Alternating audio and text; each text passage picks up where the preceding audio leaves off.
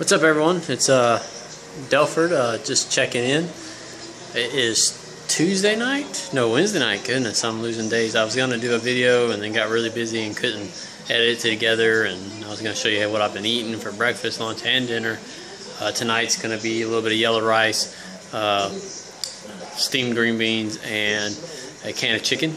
And then I might have an applesauce for my little sweet tooth or something like that. But everything's been going well. I did a CrossFit session on Tuesday, so that's good. Wednesday night, tonight, I played tennis for about an hour and a half. So things are getting better. I'm starting to feel a lot better. Getting there. Hope you guys are doing well.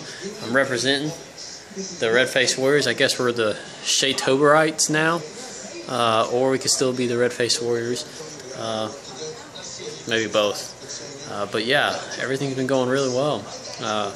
Emily's doing real well.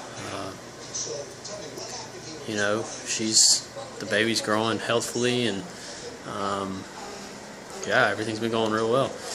But anyway, I just wanted to check in real quick and put a video out there, and hope you guys are doing the Shea-Tober thing.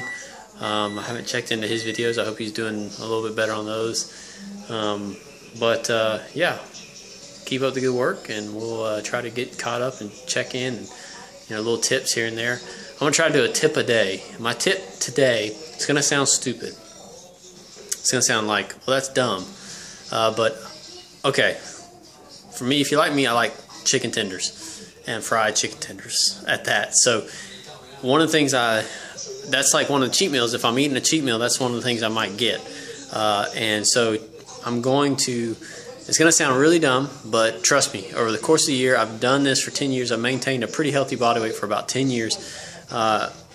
And it seems to help me. If anything, it's mental, but it really does seem to help me. And over a course of a year, if your cheat meal is chicken tenders and you do this, you might save several hundred calories, or maybe even thousands of calories. I don't know. But eat your chicken tenders with a fork. Okay, that sounds stupid, but what's going to happen is you're going to knock off the fried breading on a lot of that. Just eat your fried foods with a fork, and it'll knock off the fried breading that's on there, or whatever's being used as the batter. I'm telling you, it'll save you calories, and lots of calories and bad fats and all that stuff that's in there.